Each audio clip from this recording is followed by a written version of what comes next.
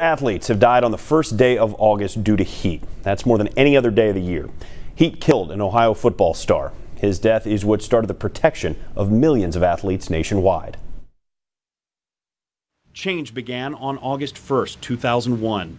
It's weird. I don't remember what I wore to work yesterday, but I pretty much know all the details of that particular day. Korey Stringer, a Minnesota Vikings first-round draft pick, an Ohio State All-American, and an Ohio Preps All-American, collapsed during training camp.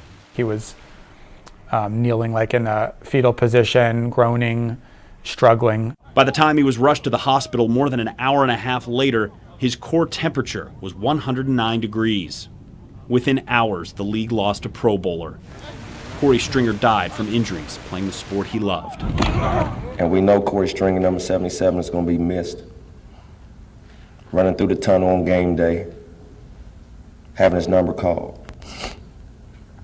After the game, seeing his wife and son in the lounge.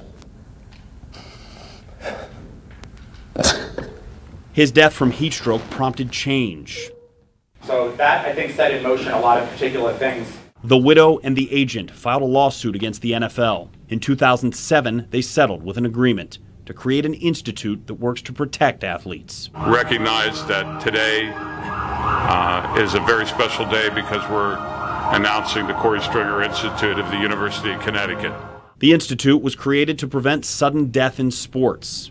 KSI develops policies and education for the safety of those athletes and helps athletic departments be proactive rather than reactive. The institute's work is now the healthcare standard for athletic trainers.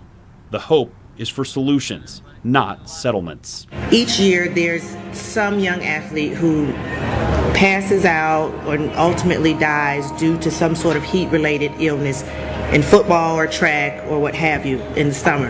And every year someone calls me or they send me pictures and they ask me, well, did you see this player that died or this player that passed out? And for many years I just often thought, well, why are they telling me? I mean, of course I get it, And one day I was standing in my closet and I said to myself, well, someone has to do something. And before I could finish the word something, I realized that the somebody that needed to do something was me. The Korey Stringer Institute is led by this man, Doug Casa, a world-renowned heat expert.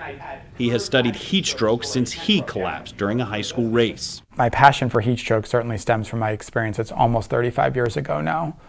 Everything that I've done since then, my schooling, my clinical care, and then the research I've conducted. Heat stroke is dangerous, but survivable. Casa travels the world to share KSI's work on everything from heat acclimation policies to cold tub immersion. My wife, whenever I come home from these trips, my wife's like, you have to convince people to keep high school athletes safer. These are things that keep people alive.